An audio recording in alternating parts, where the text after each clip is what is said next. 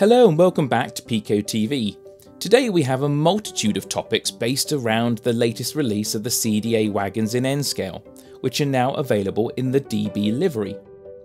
In today's episode we will be taking a closer look at the wagons in model form, and we will learn more about its history and the preservation at the Bodmin Wenford Railway. Plus, we will build a diorama depicting one of the iconic scenes from the China Clay Railway based on the tidal estuary village of Golant. Our CDA wagons have been in production for many years, but this is the first time we have released them in the DB cargo livery. As with all of our wagons, they have metal rimmed wheels, highly detailed brake rigging, plus very crisp branding and numbering. Also depicted on the models are the vents for aiding in removal of the China clay from the wagons. These models will also be released in previous liveries of EWS and ECC later in the year, so watch out for them. In order to get a true feel for these wagons and get a taste of their heritage, I felt it was a good idea to visit Golant to capture the essence of the place for my diorama. Unfortunately, the weather wasn't playing ball, but I got a really good opportunity to see what the moorings look like when the tide is out. I also took some sand samples and picked up a few pieces of green slate to help embellish the diorama. It also gave me a sense of scale because measuring the height of the embankment is nearly impossible. After exploring Golant, I made my way to Bodmin Railway to meet with Matt Simpson and see for myself the CDA wagons which have been donated to the railway.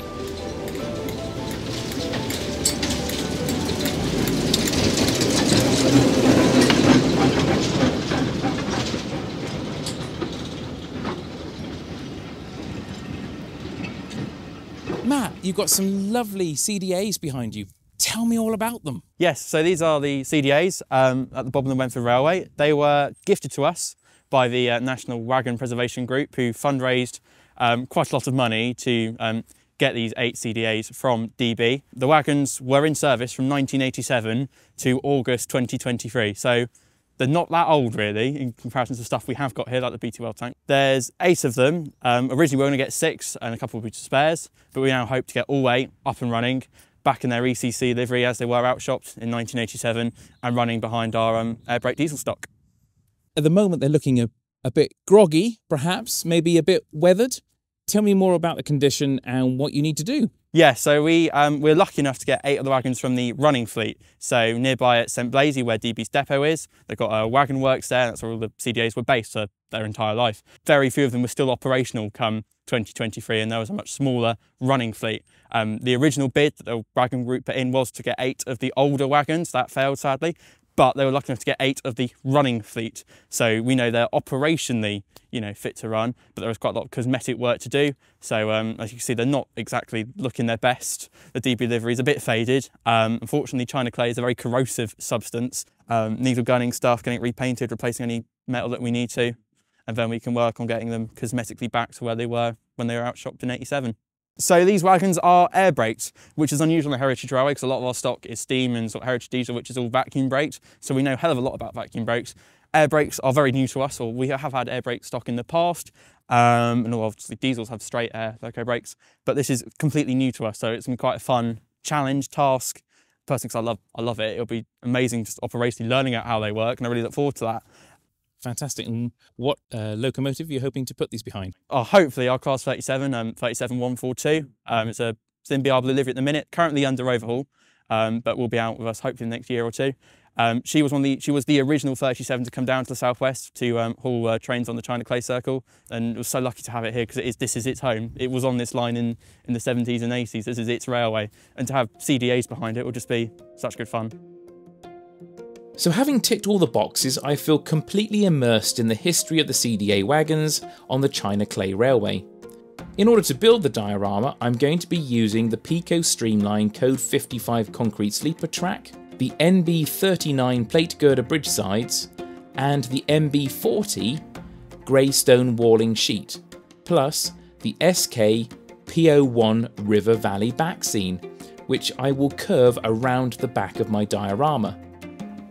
not forgetting a wide range of ballasts, sand, static grass, all from the PECO scene range.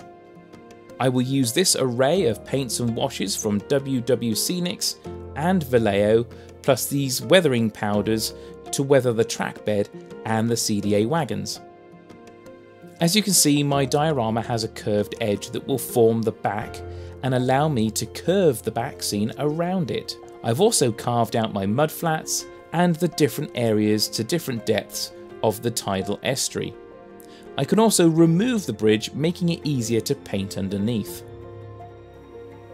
So now it's time to start painting my base coat.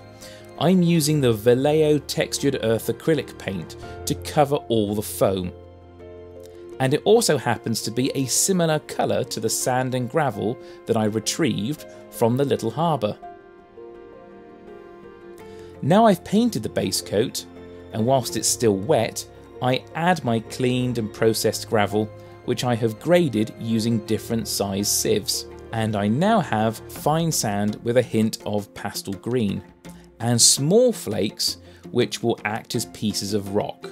I'll begin sprinkling an even layer of the fine sieved sand over the wet paint like this. When I have covered all the areas of my harbour with sand, I will then use the PSG 13 pump action spray to fix it all into position. The PS 13 is not only good for static grass, but it is excellent for holding fine gravels and sands in position. Next, I apply to the deeper areas of the diorama the WWS brown clay mud to add some depth.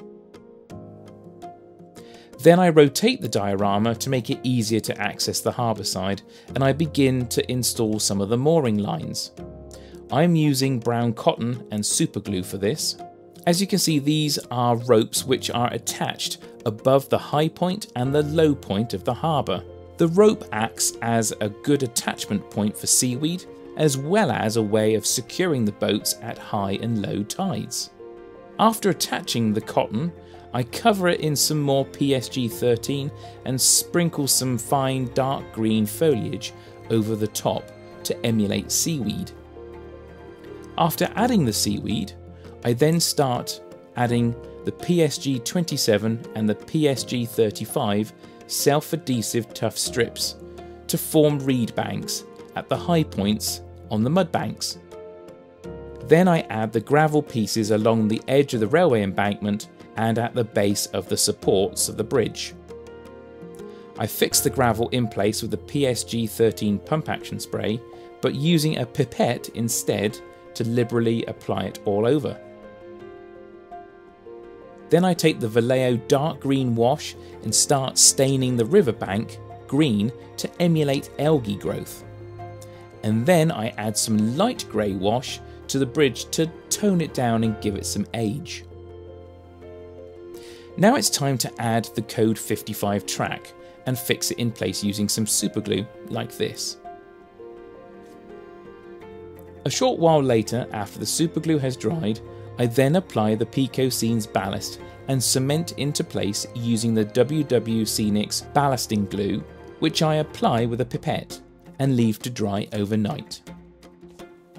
The following morning I then apply the PSG 10 basing glue to the railway embankments, and using the detailer applicator with the larger diameter hopper to apply a mixture of 1 and 2 mm static grass. I then hoover off the excess grass and leave it to dry. From the weathering powders, I use the brake dust and apply it liberally all over the track bed with a soft fluffy paintbrush like this, and then fix it into the track bed using hairspray.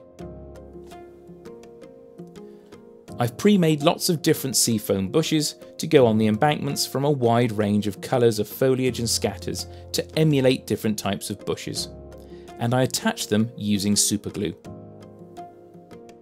Then I add some extra handrails that fit either side of the bridge, and I attach my small fishing boats from Harbin Hamlet. Again, I leave the diorama overnight to completely dry before applying the water effects.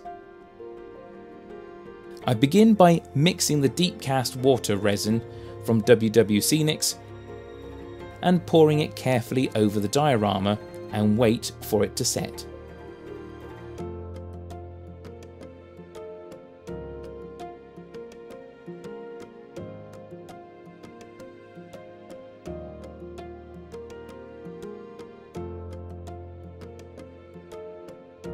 Then it's a simple case of adding the back scene and we're finished. And there we go. What a great way to commemorate these wagons and placing them on the diorama. The next time you're in Cornwall, why don't you check out the China Clay Railway and pay a little visit to the Bodmin Railway. Then you too can begin your own journey in modelling this stunning part of the country with the PECO N-Scale CDA wagons. So, until the next time, happy modelling!